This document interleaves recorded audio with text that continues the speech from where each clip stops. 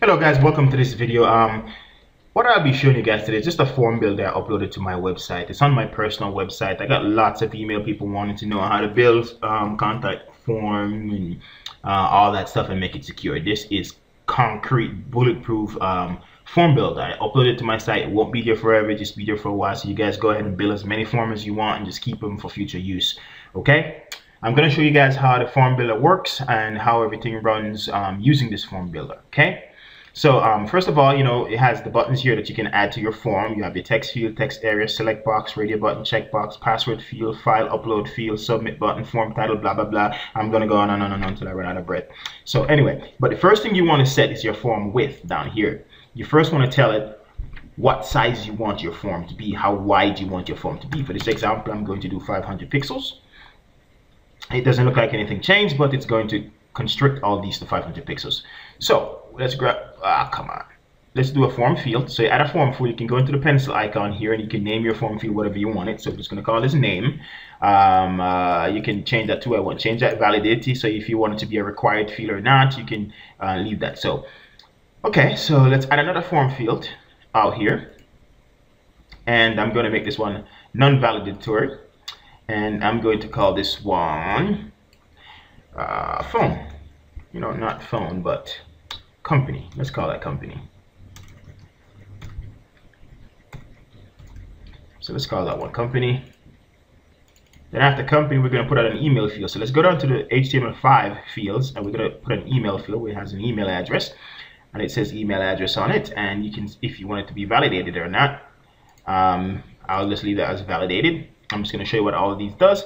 We can add some radio buttons. I'm just going to leave those. We're going to add some check boxes. We can add a form upload field so they can click browse and upload a form. You can also, drag these around, put them wherever you want them to be in whatever order you want them to be in as well.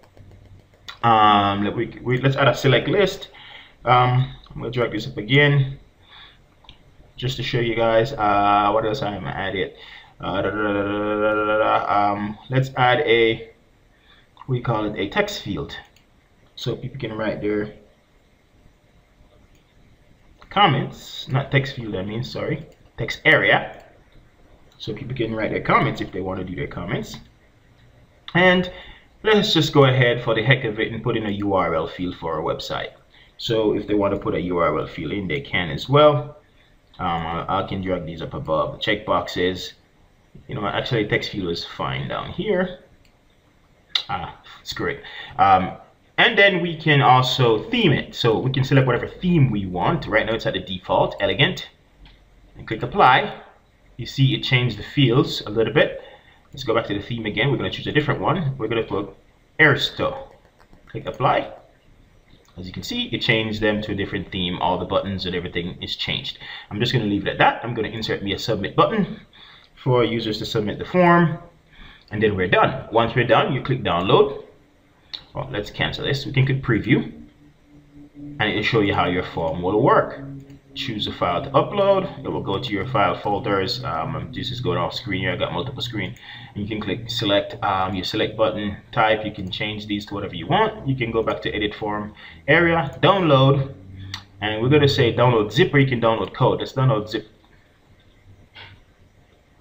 It opens on my other screen, so I'm going to drag back into view over here, and I can save my form.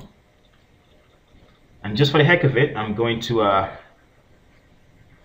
go to my downloads folder and get that form and show you guys what it looks like. Give me a minute, yo. Okay, so I'm back. I have the form downloaded.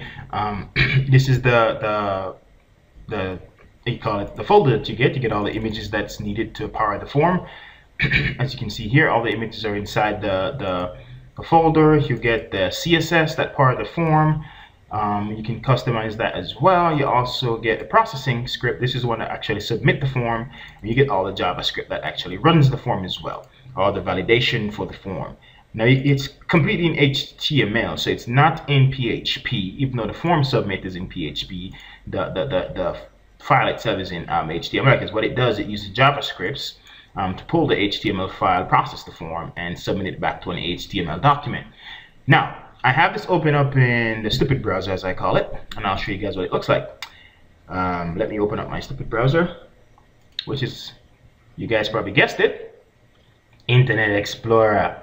So here it is, and this is the form. You can do your name, blah blah blah, type anything you want to type into it. Come on, blah blah blah, browse and upload a form. I'm not going to really submit it because it's not going to go anywhere. It's going to give me an error because I haven't set it up to go anywhere. So let's upload this image. Option 1, website URL, text area, blah blah blah blah blah blah blah. Let's type something in them anyway just to see. You also have some great validation scripts, and let's hit submit. See, it won't go anywhere because it's going to tell me to open process.php, blah blah blah. So, but it works. It's a nice looking contact form. It's a very easy way of creating a contact form. You guys have a place to create contact form. There will be a link in the description to where the form builder is located. Build as many forms as you want. Like I said, just because I've been getting a lot of requests for forms, I put up a form builder so you guys can build as many forms as you want, save them, keep them for future use, build them in all different styles and whatever you want. Just get it done. But remember, first thing, create the width, because if you ever build the form and then try to choose the width of the form, it's going to erase everything. So select your width first. Remember that. Okay. All right, I'm out.